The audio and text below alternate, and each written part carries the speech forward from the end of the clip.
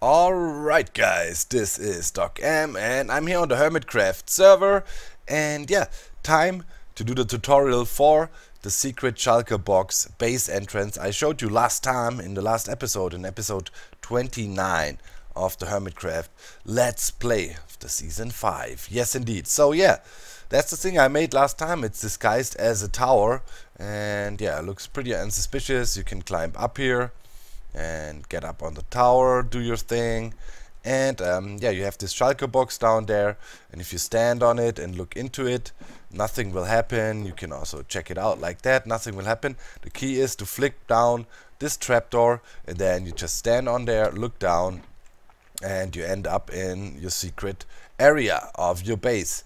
And yeah, to get back up again, really simple. You just stand in here and flip and go. Yep. And it's closed again, and we have rotating Shulker boxes in there, so really nifty and neat setup. In our case here it's in the jungle, but of course you can disguise it in all kinds of ways. It's relatively compact, nice redstone build, and yeah, let's jump to a creative test world and I show you the redstone behind it and how to make it. Alright guys, and here we are on the Minecraft test server, and I'm here with Methods again. Hi man. Hey. This becomes a thing. Doc and Method doing tutorials. Yeah, lots of stuff going on here. Over there Mango is doing some stuff with music. I don't know, it's crazy. Yeah, in any case, this is the redstone behind the secret Shulker box entrance, and yeah, let's quickly do a demonstration.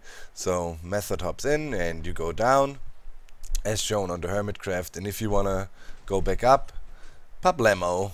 This is how that works. Works like a charm, works every time. Yeah, and it's relatively simple, and quite compact for what it does. It's quite a lot of stuff is going on.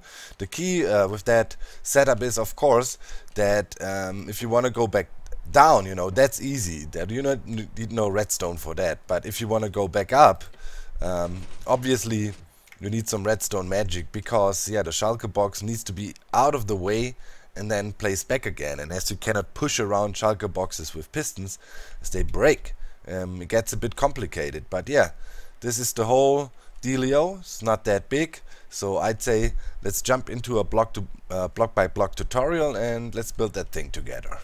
Alright guys, so I guess we start with where the Shulker box is supposed to go, and yeah, you need to place a block to put it on, and it's important that you always place the Shulker box facing upwards, and we need to include that in our mechanic here. We're gonna place the Shulker box with a dispenser, so make sure to put a dispenser back here facing into the Shulker box, right? Then you can remove this block again, and yeah, then we can, let's say, install the catching mechanism for the Shulker box, and you do that on the side here. So obviously we're up in the air, so it's a bit tedious to build, but what you do is you place a dropper here facing up, and you place a hopper here facing into this dropper, and a hopper there. That is used to cycle the minecart around. So yeah, put a rail on there. Maybe you can do that method, right? And yeah, hopper minecart, and go ahead. You don't have to, but you can break this. The rail will get sucked out by the slime block the first time it activates anyway. Yep. So yeah, remove it. Better that. And now we need some more piston stuff going on. Let's come back here, put some helper blocks down, and then you put two pistons, sticky pistons down like so, and on this one put solid blocks, and behind these pistons just go ahead, another sticky piston with a redstone block. And yeah, this makes sure this piston gets retracted, or this block gets retracted when the minecart is broken. And yeah, that is key, because sometimes it can be a bit inconsistent, so you have to retract it. And this block here is the one that pushes you over when you get shot back up from the mechanism. And yeah, the problem there is, if you don't push yourself out and over, you can sometimes get stuck in the Shulker box. Sometimes it works, but yeah, it's a certain inconsistency to it, so yeah, you need this one. Last but not least, you also want one piston below here, and yeah, now you can remove this helper block and put the piston here. That is pretty much extracted to be in a way so when the shulker box is placed, it's actually facing the right way. You know, comes out when the shulker box is placed, and make sure it's orientated correctly.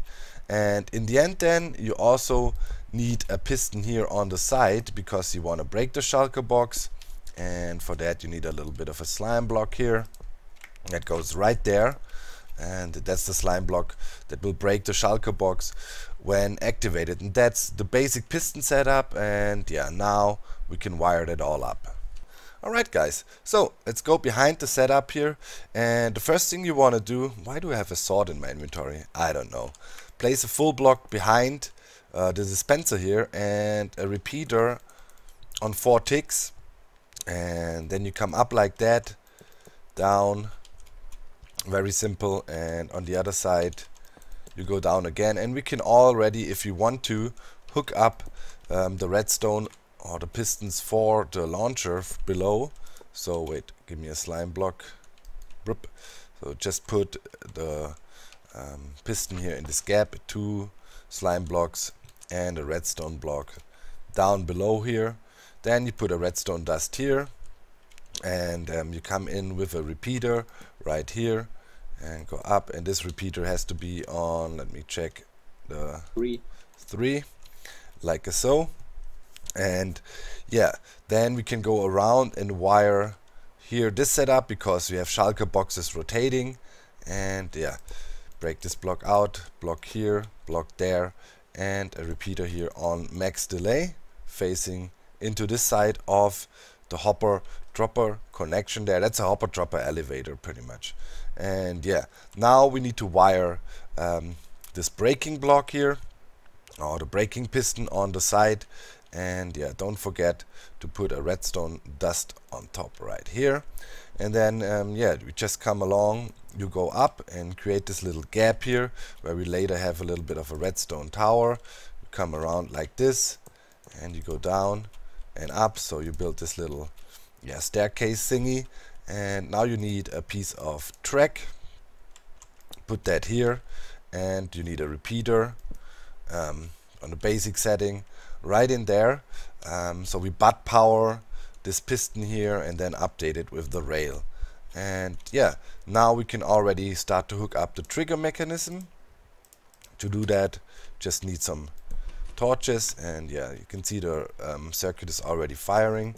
And you go down one more, put another torch here, and yeah, now just need to go over like so. What are you doing up there?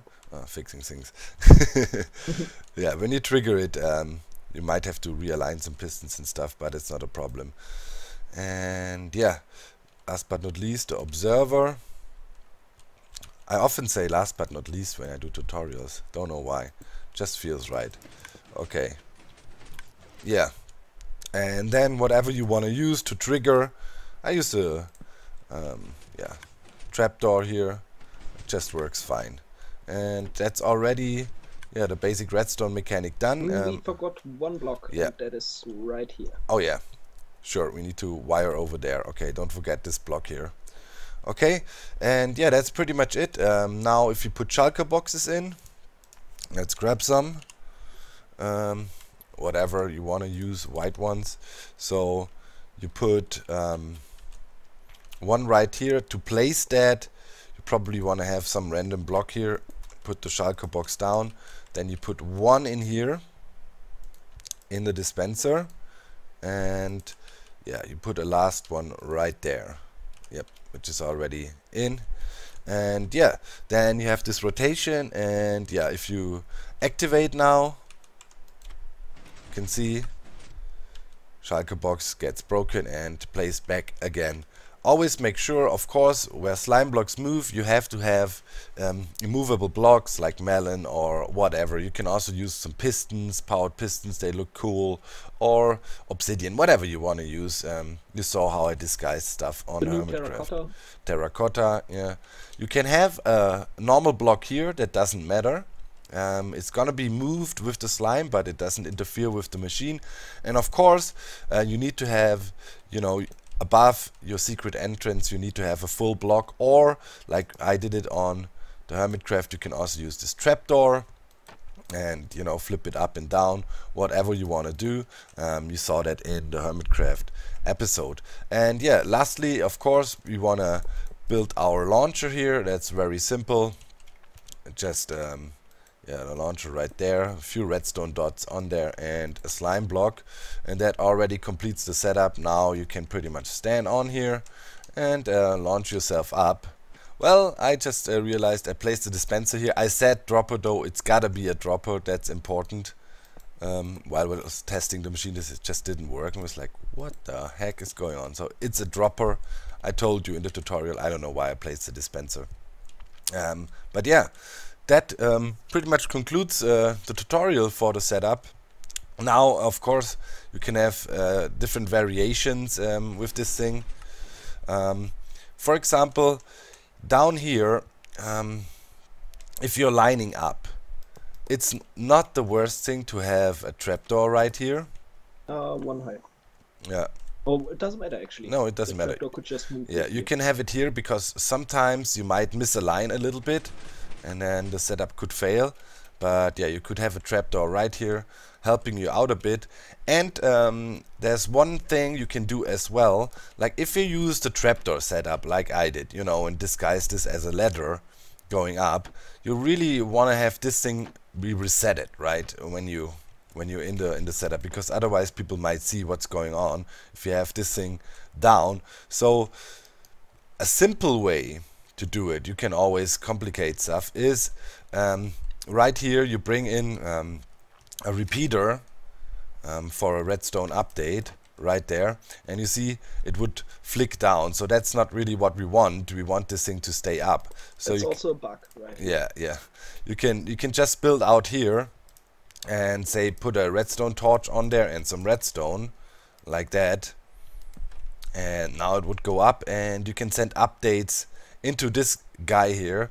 And one easy way to do it is, let's say you shut yourself down and you want to walk out, and you just have a pressure plate here or something, and from that pressure plate, you can also do it below, you bring the power out and wire it up to this redstone here, however you want to do it. A good way to do it is, for example, yeah, use a tower like that. And yeah, we need one more. Yep, just have to make sure that your top torch is on. Yeah. So might need a torch more or less, but yeah, and that's then up to you. yeah, and then you just wire in here, and then whenever you flip this down and walk off, yeah, it gets reset. But that's just optional. You don't really need that if you work with a full block on top or something like that. The downside is when you have a pressure plate here, you should move this trapdoor up, because it will also get reset and flip down. So that's a bit annoying. But yeah, that's it. That's the tutorial for the setup. Quite easy build, I would say. Looks cool, and yeah, from here on out, you can then disguise it however you want, build that into the wall, whatever. You just need to make sure here actually you should not have a movable block, so I suggest doing the entrance like that somehow, and you can use carpets and whatever, that's up to you how you want to disguise this. As you see on the Hermitcraft server, I made it into a watchtower, and in our jungle that works out pretty well. Yeah, and I'd say that's it. Of course, you can also replace this trapdoor here with a button or something, use a different input, doesn't matter, as long as you have the observer in front and get a 2-tick pulse out. And yeah, that's it. Anything else to notice? Oh yeah, can you show the cool trick method? The one I showed you? Yeah. Yeah, sure. One sec. Let me know what you think about this, guys. Should this be an in-game Minecraft feature. Look.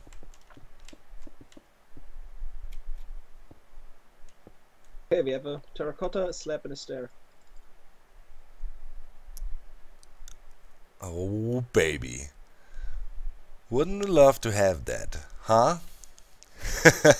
Did I mention that it works with all kinds of redstone too? Yep. Oh, baby. I think we really need that, guys.